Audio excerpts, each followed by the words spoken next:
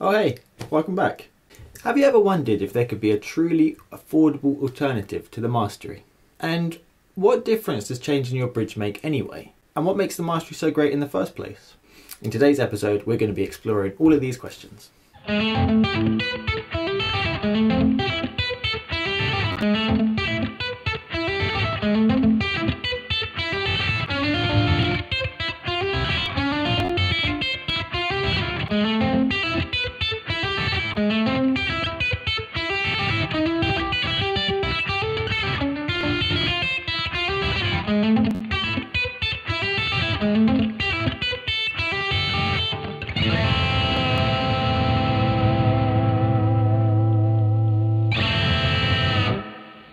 So, why would you want to change your bridge anyway? Well, there's 10 reasons that I can think of why people might want to change their bridge. The first one is to get increased or improved tuning stability. The second is for improved tone and sustain. The third reason is an issue with strings popping out of the saddles when you're playing hard, or hybrid picking.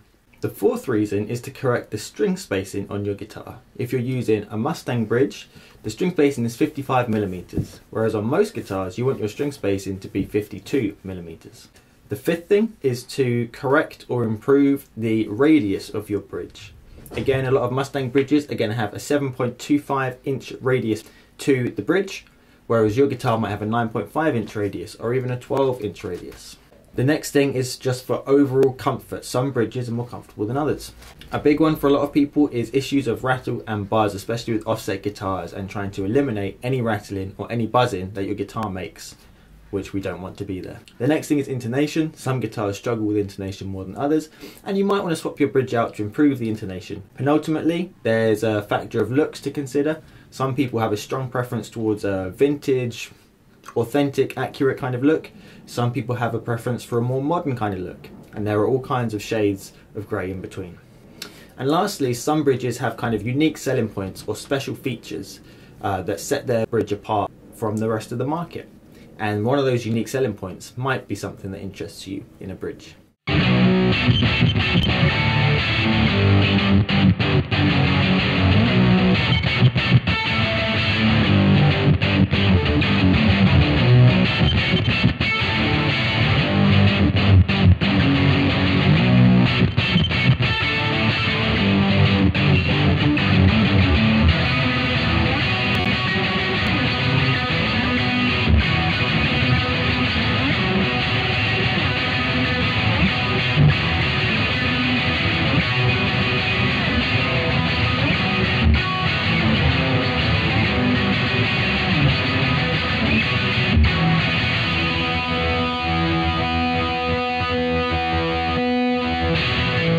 Well, we've got these 10 or 11 factors. So how does the Mastery fit into these? Where does it have strong points and where does it have negatives? Firstly, one of the great things about the Mastery bridge is that it has a very flexible radius. It can go from a 7.25 inch radius to a 20 inch radius. Secondly, it has the correct or preferred 52mm string spacing. Third, it is a quiet and rattle-free design. Fourth, it has really deep string grooves. So this is going to stop your strings popping out of the saddles when you're playing. Some people even say it eliminates the need for a neck shim. One of the things Mike Adam really likes about the Mastery is that the shape of the groove in the saddle allows for really good behind the bridge playing, and it makes those notes really pop out. And fifthly then, because it has a non-rocking design and it's made of high quality steel and brass saddles, the Mastery is going to impact your guitar's tone as well. And arguably it's also going to increase the sustain of the guitar. However, not everything on the Mastery is going to be perfect or to everyone's tastes. The first potential downside is regarding intonation. Now, while I'm sure the Mastery bridge intonates just fine, it only has 2 saddles, so you're not going to be able to fine-tune the intonation quite so precisely as if you had 3 saddles or even 6 saddles, with each string having its own intonation adjustment. Secondly, the looks. Now, it's a bit of a Marmite bridge. I personally really like the design, but if you're more of a traditionalist or if you just don't really like how it looks, that's obviously going to be a downside for the Mastery. The third thing is comfort. Lord Fuzzman has done a really clear demonstration of just how sharp the edges of the Mastery bridge are. And lastly, its unique selling point, the fact that it is a non-rocking design, whilst being a plus for people who might be looking for more sustain and a more kind of solid, defined tone. It can also be a negative again for people looking for a more traditional design that keeps Leo Fender's intended rocking bridge design. So some people love the Mastery and some people hate the Mastery, and that's absolutely fine. The main barrier for me, especially living in the UK though, is the price of the bridge. I generally have cheaper guitars, not budget guitars, but certainly not expensive guitars either. And in the UK, a Mastery bridge is going to cost about 300 quid, which is really the price of one of my guitars new anyway. And I can't really bring myself to spend that much money, that proportion of the guitar's value on a bridge. And whilst there are some alternatives cropping up now and some more new bridges set to come out perhaps in the next year, even the Halon, which is kind of a more affordable alternative to the Mastery, is still going to be at least £200 in the UK, which again is still a significant proportion of the guitar's value. And these bridges are just too expensive for me to justify buying. And I've been looking for ages for a really genuinely affordable alternative to the Mastery design.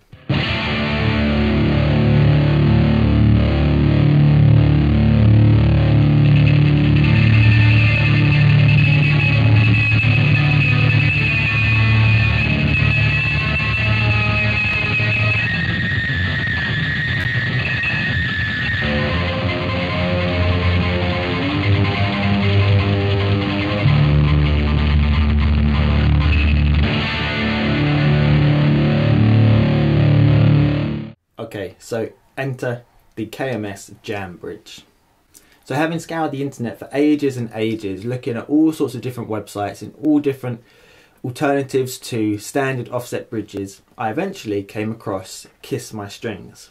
On the surface, the KMS design has a lot of similarities to the Mastery, but it's at a fraction of the price. It only cost me £125.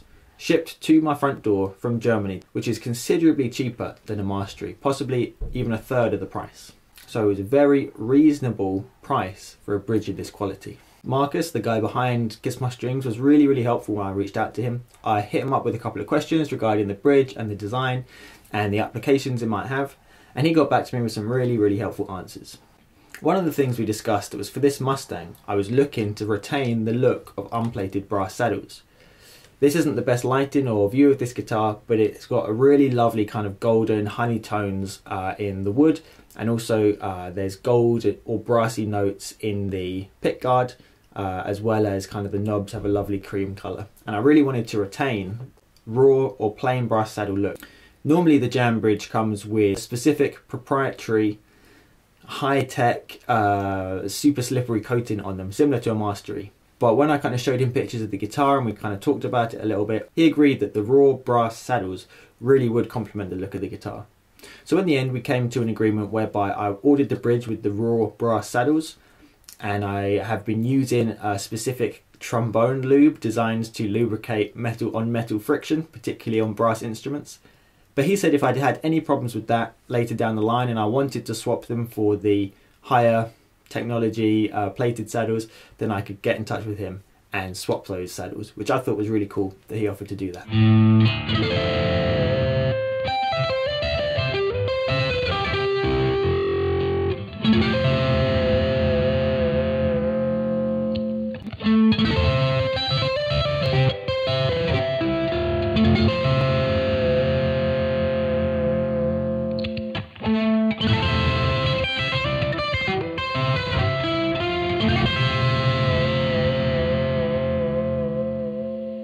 Came, I was absolutely blown away by the presentation and the quality and just the overall attention to detail that Marcus has put into this bridge.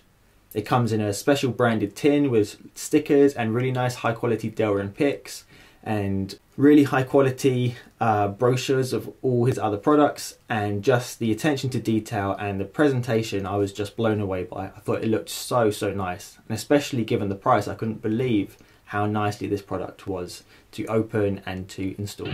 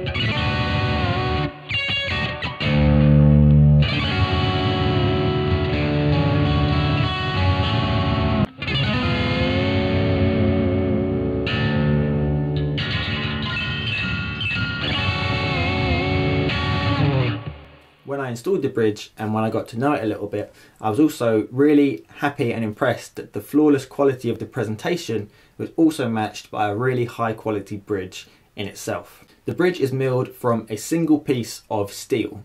That means it's not loads of different pieces of steel kind of welded together, or however you combine bits of metal. It's a single piece, and generally that's considered to be a more high quality design, and it's going to be more resonant and it's going to be more consistent in its makeup than lots of different pieces stuck together. It's a completely original design, and Marcus uses his own proprietary V-rail saddles, and these saddles are perhaps somewhere between a Mastery and a Halon, in that there are 3 saddles like a traditional Tele design, but they are specifically sculpted, intended to maximize the tonal transfer and the transfer of vibrations from your strings into the body of the guitar to really increase the resonance and the sustain and the tone of your instrument. The V-rail design also means that your strings won't be popping out of the saddles. I personally use a 1-degree shim in the necks of all of these guitars because I prefer the feel primarily of that setup. But if you're an anti-shimmer, you may find this is a great bridge for you and a great alternative to something like a Mastery. The main intention in the design of this bridge is firstly to increase tonal transfer. So not only do you have the special design of saddles, which are designed to increase the transfer from the strings to the instrument, it also has non-rocking bridge posts that are a really tight fit into the thimbles that it comes with. And lastly, the bridge posts lock fully with a special tool that Marcus provides, so that you are going to maximize the vibrational transfer and your bridge setup is not going to move or go out of place or buzz or become dislodged no matter how hard you play. I just love the attention to detail with this bridge in general. For example, even the height adjustment screws for the saddles and the height adjustment screws of the bridge posts are made of solid brass. I think that's a really, really nice touch. Again, everything is designed to increase that tonal transfer and that vibrational transfer, to increase sustain, and just the attention to detail and the quality of this bridge is really, really impressive.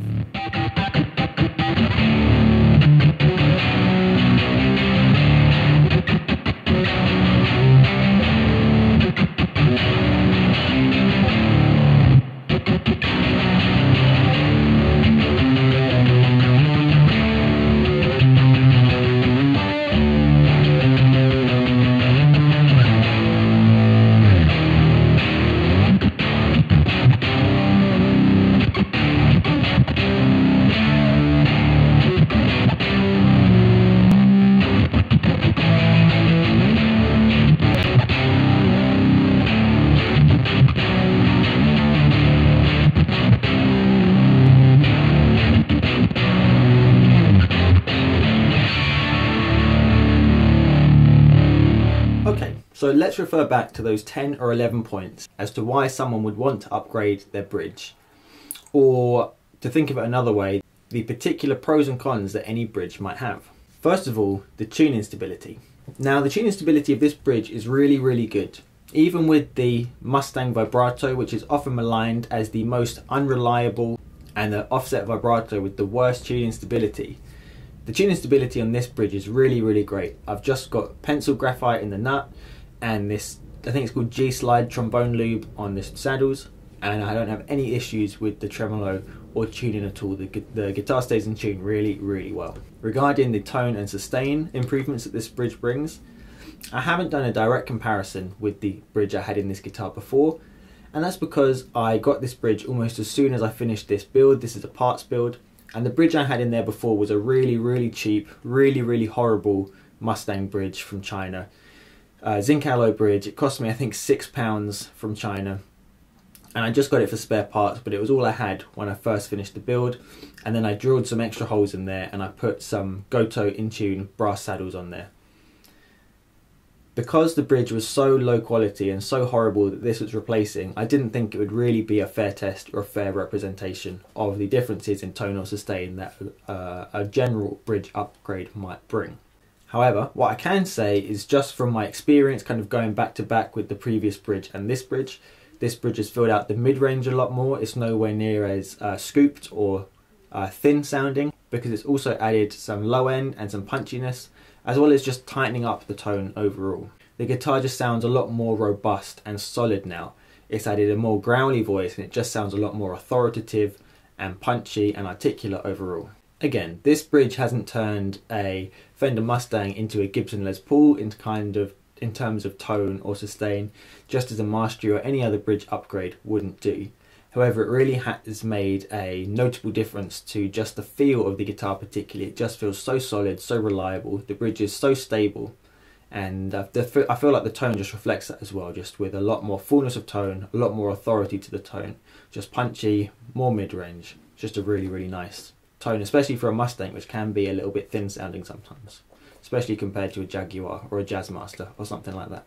That being said, I don't really play riffs or kind of a guitar style that requires a lot of sustain generally. I'm more of a kind of punchy, riffy, hybrid picking kind of guy, so sustain doesn't really mean a lot to me anyway. Third thing to consider is string popping. Now again, like I said, I prefer a 1 degree shim in all of these guitars. I actually originally had the Mustang set up with a 0.5 degree shim and it just didn't feel right to me. It didn't have the feel that I associate with my other offset guitars. So I swapped that out for a 1 degree shim and now it just feels a lot better to me. It just feels how I expect. However, even with the 0.5 degree shim in it, there was no issues at all with string pop in there at all. The grooves are really nice and deep. They fit all string gauges, Marcus says. I have 12 to 68s on here, so really beefy strings. In fact, I have 12 to 68s on all 3 of these guitars. And I don't have any issues with the string not fitting in the saddle, and I don't have any issues whatsoever with the strings popping out, despite having a really, really heavy right hand and doing a lot of hybrid picking. Fourthly, string spacing. This bridge has 52mm string spacing, so the same as your Mastery or your Halon. And actually, even though the Mustang bridge traditionally has a 55mm string spacing, I actually prefer 52mm string spacing even on a Mustang. The next thing to consider is the radius. Now, people have often said before that the Mastery is unique in the fact that it can go from a 7.5 inch radius to a 20 inch radius, but so can the Jam Bridge. And it was really easy to set the intonation of this bridge easily and accurately when you have a radius gauge. Fifthly, I think we're on fifthly now, comfort. Unlike Mastery bridges that have really sharp edges to the saddles, this is really nice and smooth. There's no sharp edges on the saddles at all. There's no kind of discomfort or issues there with running my fingers along the saddles at all. And even having quite a tall saddle height in the middle there for the 7.25 inch radius. On these saddles on the side with a lower radius, the saddle height screws don't stick out and dig in your hand at all. They're completely recessed. There's no sharp edges on the top here either. It's just a really, really comfortable experience and a comfortable design. So if you have a Mastery and you just can't get on with the sharp saddle edges and you're looking for something similar but just a little bit more ergonomic, again, this might be a really good shout for you. The next factor on the list was intonation. Now, you may be one of those people who prefers a single saddle design like a Mustang bridge so that you can adjust each saddle individually. Personally, I much prefer a saddle design that has 2 or more strings on a saddle. And that's because you're increasing the amount of mass under the strings, which is just going to give you, again, a bigger, thicker tone and more sustain. That being said, despite the lack of individual string adjustability, I've got the intonation bang on with this bridge. Again, despite using really, really fat, heavy strings, the 12 to 68s, intonation isn't an issue at all. I managed to get that dialed in without any difficulty whatsoever. The next thing we said was the look of the bridge. Now, I think this sits in a really nice middle ground. It has a slightly updated, modernized look compared to a traditional Jazzmaster or Mustang bridge, but it's not so space age and weird as something like the Mastery, and it's not so fat and obvious as something like a Halon bridge. It's just a really nice middle ground of kind of a upgraded, modernized take on the Jazzmaster or offset bridge, and I really like that. And particularly with these raw brass saddles, I think it's really, really nice. But you can just choose the plated saddles, which come in chrome, or I think you can also get them in gold as well. Alright, and the last positive thing about this bridge, from my point of view, is its unique selling point features. So the unique selling point of this bridge, the reason it was designed, is to maximize the vibrational transfer from your strings to the body of your guitar, to maximize the resonance that your guitar has, the sustain it has, to give it as a robust tone as possible, and making it as stable and functional as possible. A big part of that comes down to the lock-in mechanism, the non-rock-in design, and the specific special design of the saddles. Now generally I prefer a rock-in bridge personally. I just like the feeling of the movement of the bridge when I use the tremolo. I do limit that, I do put little washers in there that limit the amount of movement that the bridge makes. And the reason for that is because I do have a very heavy playing style.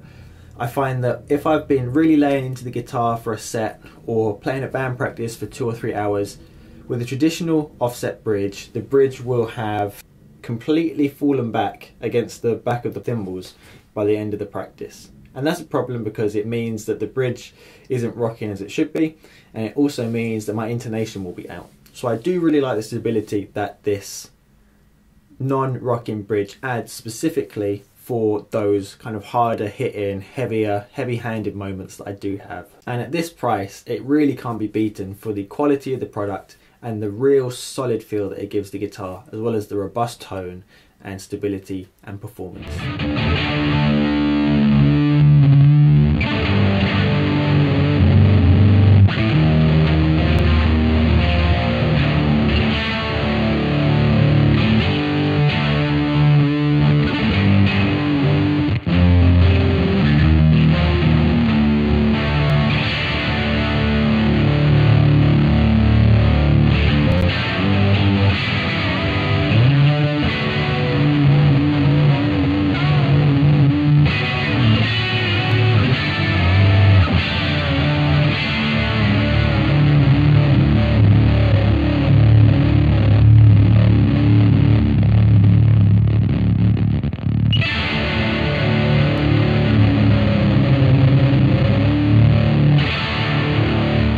This is a completely honest and unbiased review. Marcus didn't ask me to review the product, he isn't giving me any money for the product. This is just completely my experience with the bridge because I think it's a really cool alternative that doesn't seem to be very well known. And so I'm going to share the 3 potential downsides that I can see with this bridge. The first one is that despite the lock-in bridge posts and the really good engineering and design of this bridge, you will still need Loctite. Specifically what I found is that the brass height adjustment screws for the saddles would rattle in the saddles without Loctite. It took me a little while to pinpoint exactly where the buzzing or rattling I was getting was coming from, and in the end I found out that it was the saddle height adjustment screws. So you will need to put a few blobs of Loctite on those screws just to stop them rattling. It's a little bit disappointing on a bridge so well engineered and designed, and with its lock-in concept to keep everything as stable and buzz-free as possible, that there was still some buzz there, but it's a very easy fix, and if you play an offset guitar you should have some Loctite to hand already. The second thing is, although I really like the setup procedure of this bridge and getting everything locked into place, you do have to set it up just right. I found when I installed this bridge that the right hand side, the treble side bridge post didn't quite go into the thimble properly. I'm not quite sure what the issue was, but it just wasn't quite grabbing in the thimble properly. And that meant when I used the lock-in tool to lock the bridge post in place, the bridge post would turn and I couldn't get the saddle properly locked in place. However, once I took the bridge post out again and just made sure it was properly seated, I had no issues in getting the bridge post locked into place. But that's just something to be aware of. You need to make sure that you're installing it correctly and carefully, just to make sure that everything will lock and go into place properly. It's not really a negative, but you just need to be mindful of how you put the bridge together. The last potential downside is that the bridge can be a little bit fiddly, especially if you're going to have it on a Jazzmaster, and I'll tell you why. Whenever you have to access the electronics of a Jazzmaster, you have to take the whole pick guard off in order to do a pickup change, to clean the pots, to swap the pickups, anything like that. On a Jaguar and a Mustang, it's not quite such an issue because you have control plates where you can access all the electronics. However, to remove the bridge, you have to unlock the bridge posts each time and remove the top of the bridge. And that just makes it a little bit more fiddly than taking the strings off and lifting a traditional bridge out. I would also say that the bridge comes with just one locking tool. I'll show a clip, if I haven't already, of the locking process. And my hesitation with this bridge is that if you're on tour and you lose that little tool, which could be easy to do, it could fall out your tool bag or your gig bag. If that happens, you're in trouble if you need to take the bridge off, because you won't have a tool to be able to unlock the bridge posts. So there is just that to bear in mind. The kit doesn't come with a spare either. And whilst I'm sure Marcus could send you one or sell you one, if you're in the middle of a tour, that's not going to be much use to you. So there is just that to bear in mind. Make sure you don't lose the lock-in tool.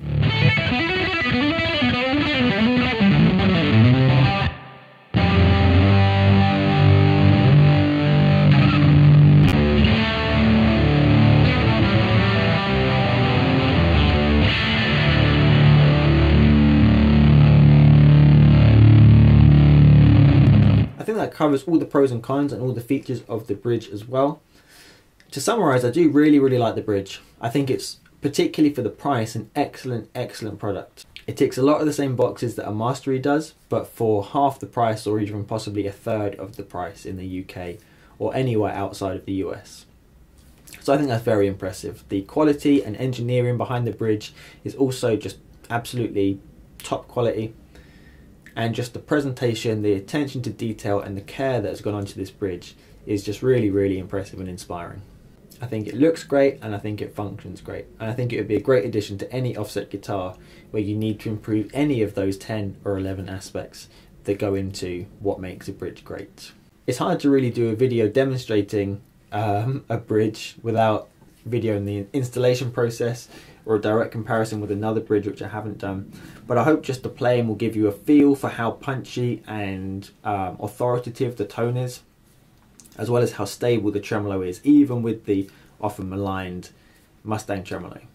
So there you go. I highly recommend checking out this bridge and having a look on the Kiss My Strings website, and I will include a link to the bridge below. If you have any questions about the bridge, if you've tried this bridge, I'd be really interested to know your thoughts on this. So please leave any comments you have about your favourite bridge, about this bridge, in the comments below. Alright then, well, until our next video, I hope you take it easy, look after yourself, enjoy playing the guitar, and we'll be in touch again soon. Alright, bye bye.